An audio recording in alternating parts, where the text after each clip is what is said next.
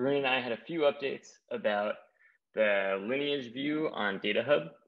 So the first update that we want to give is performance improvements. Just like in profiling, we've also made some performance improvements on the Lineage side.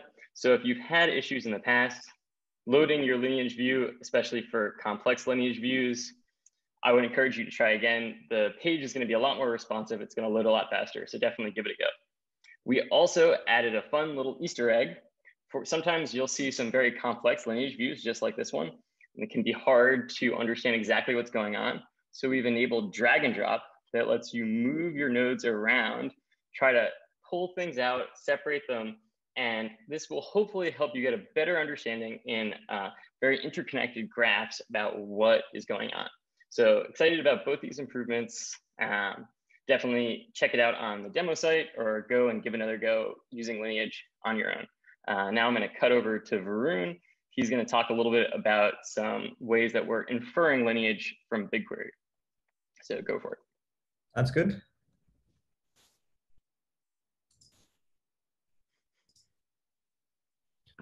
All right, so thanks a lot, Gabe. What I'm going to demo today is some of the recent improvements we have made to the BigQuery ingestion process.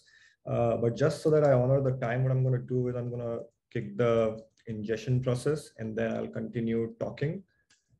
So the way we have set up this demo is that essentially what we're trying to do is when we have some derived tables that are created on top of some raw tables.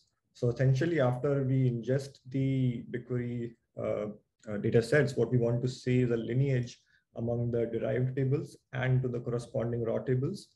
So as you can see that there are two tables. One is seller categories and seller earnings that I've just created as a sample derived table.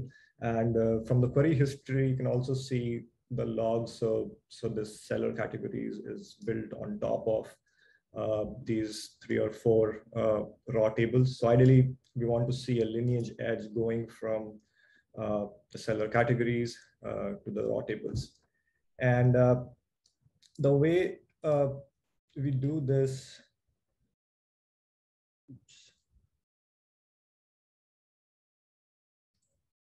sorry, I'm just looking for the slide. Yeah. So what we're doing is that we are inferring the lineage information from the Google audit logs. And so whenever we issue a query, a log gets recorded, and we're looking at that log information, which has specific information about what tables were referenced and what was the destination table. So when we created the derived table, a typical log entry looks like this. And as you can see, it has information about what the reference tables were and what the destination tables were. And it also has a ton of other metadata information, like how long this query took and how many rows were output. And so at some point, we can also leverage that. So going back to our ingestion process, you can see that all the tables were ingested. Along with that, we have 2 lineage work units as well. So now if we go back to our the local data hub instance that I'm running.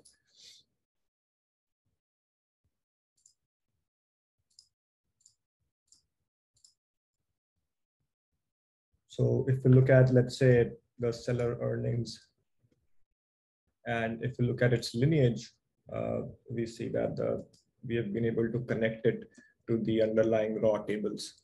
So just a quick demo around it. Please try it out. And if there's any feedback, please let us know.